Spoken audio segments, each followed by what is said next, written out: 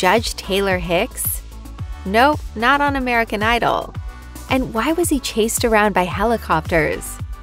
Clearly, he's done a lot more than sing over the years.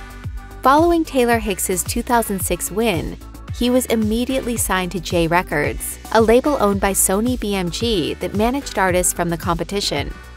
In January of 2008, the label's publicist, Liz Morenton, announced that Hicks was going to record his own album, leading to speculation that he had been dropped from the label.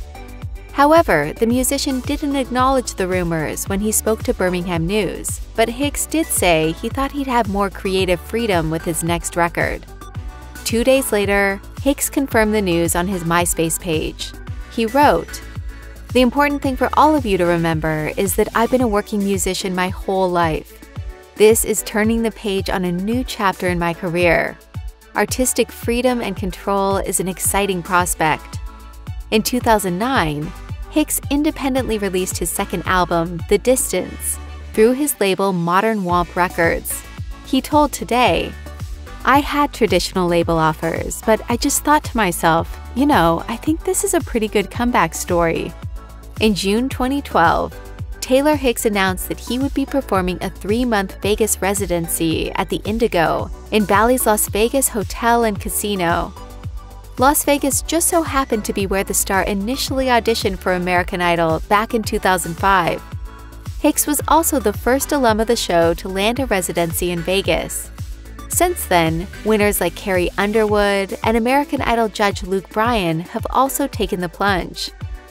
The popularity of Hicks' initial residency run resulted in the musician moving to a bigger venue at Napoleon's in Paris, Las Vegas in January 2013. According to The Hollywood Reporter, he performed at the venue for 5 nights a week until November, before extending his residency at the venue with another run of performances between March and April of 2014, as a result of receiving nearly universal positive reviews for his act, according to Vital Vegas.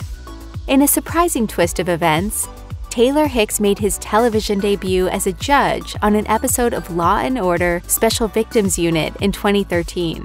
That was fantastic. Your voice, liquid velvet.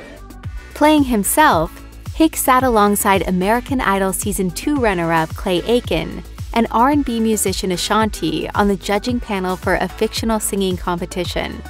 The episode revolved around a scandal involving a singing coach played by Billy Porter. Hicks had a blast shooting the episode and reveled in channeling his inner Simon Cowell.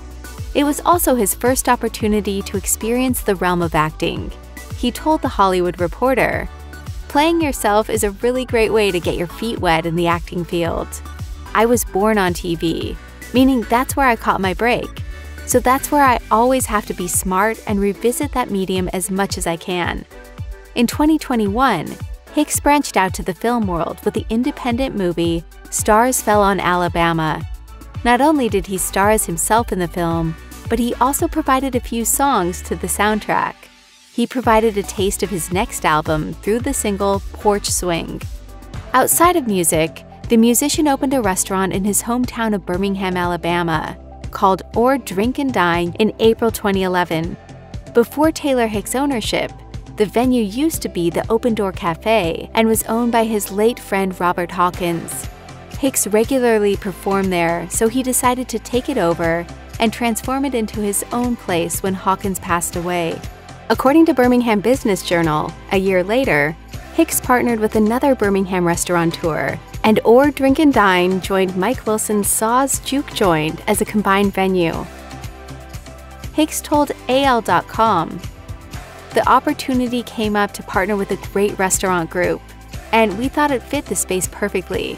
I think the concept fits the area perfectly.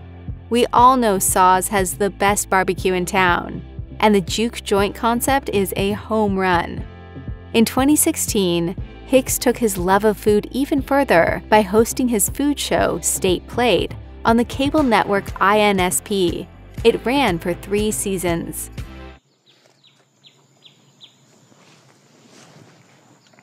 That's the best baked bean I've ever had. The series saw Hicks travel across the United States to make the perfect dish that personified each state he visited. Hicks told Commercial Appeal, "As a touring musician, I think, like all of us Southerners do, I have been on a food tour. INSP has this wonderful idea for a food and travel concept, and it all just came together." It wasn't easy for Taylor Hicks after winning American Idol in 2006. The fame the singing reality show brought him meant exaggerated attention from the Pops. In fact, the fan frenzy around Hicks got so vigorous at times that he had to hire personal security. Insider reported that the singer was once the target of a stalker-like situation, wherein a cameraman allegedly tailed him for months in a helicopter. Hicks said, "I had a bodyguard for 6 months. It was very intense for me." Despite the frills surrounding his vocation, Hicks knew from a young age that this was the path he wanted to take. Acknowledging the fame he came into after his victory, he told Dr. Phil, "I had a vision as a child about 3 years old to be an entertainer and to create music." According to data presented by YouGov America, Hicks is the 22nd most popular blues artist on a list that also ranks the likes of music legends Janis Joplin and B.B. King. Though his American Idol days are long past, Taylor Hicks can still be found belting out tunes in his powerful, recognizable voice. Following his Season 5 win, Hicks never did stop performing, continuing to pull large crowds at public shows and tours. In June 2022, he set audiences grooving on the last night of the 32nd Annual Jazz Fest, which he headlined. A month later, he performed at an Alabama high school, performing for thousands. Hicks, a frequent performer in his home state, has previously spoken about the pride he takes in Alabama and the vital place it holds in rock and roll legacy, according to Billboard. Despite the many restrictions brought on by the COVID pandemic, Hicks began touring in November 2021. Elaborating on how he clinched opportunities after his Idol win, he said, "I think that you have to be smart about the directions that you take. Hicks fans have more reason to rejoice, since the 45-year-old singer is en route to releasing a new album of original soul music after 10 years. He said during a 2022 interview with the Atlanta Journal-Constitution, "For me, this is a big opportunity for me to put some real career music on tape and let everyone hear it." Taylor Hicks has kept his romance with reality television thriving long after American Idol ended. The Alabama native thoroughly surprised fans when he appeared as an unexpected surprise guest on the national tour run by The Masked Singer in 2022. In the Fox show's own words, Hicks brought the house down in Memphis with an enthralling stage performance. Hicks told AL.com, "I jumped at the opportunity. A great hit, a fun look, and no strings attached."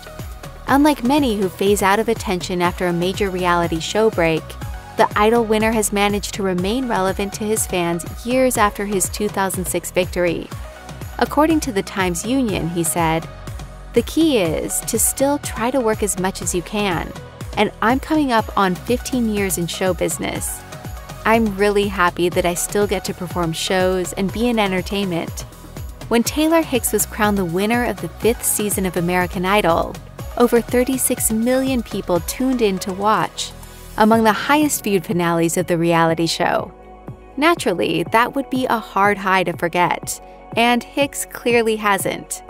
The 45-year-old singer often reminisces about his glory days on social media. In May 2022, he shared a clip of his memorable purple-jacketed rendition of "Living for the City" on the American Idol stage 16 years ago. He wrote to his 20,000 followers on Instagram, "The journey continues." Though the reality show reportedly hasn't peaked lately as it did around 2006, Hicks has been all praises about the platform that shot him to fame. He told Rolling Stone, "I think there's a unilateral focus on the show and really trying to create a star in this business." Calling it one of the biggest blessings of his life, he told the Atlanta Journal-Constitution, "I will always be a cheerleader when it comes to that show." And that right there, my friends, is a great rendition of Sam Cooke's "Change Is Gonna Come." One particular statement Hicks made in 2018 about the show left mouths agape, though. He alleged on a radio show that during his Idol stint, he had an inside person in production who relayed weekly elimination results to him before they were made public. According to TMZ, the only result he wasn't in the know about was his own finale win. Nostalgia for the good old early millennium days of American Idol just doesn't end. Hicks had continued to since perform with his reality show buddies, much to the delight of fans. At the World Games in Alabama in 2022, he regrouped with other Idol natives from the state, Ruben Studdard, who won the second season, and Bo Bice, runner-up in the fourth season, for a special act. As per the event's official website, the grand performance featuring Hicks, Bice, Studdard, and others sought to encapsulate the spirit of the Hope of Alabama, with the song standing out as the theme song of the 2022 Games. Famously dubbed American Idol Silver Fox, Hicks honored his reality show legacy by turning up for a special reunion organized for the alums on Jimmy Kimmel Live in 2018. The episode featured Hicks and other Idol stars and had them tell the audience what their lives looked like post their respective television stints.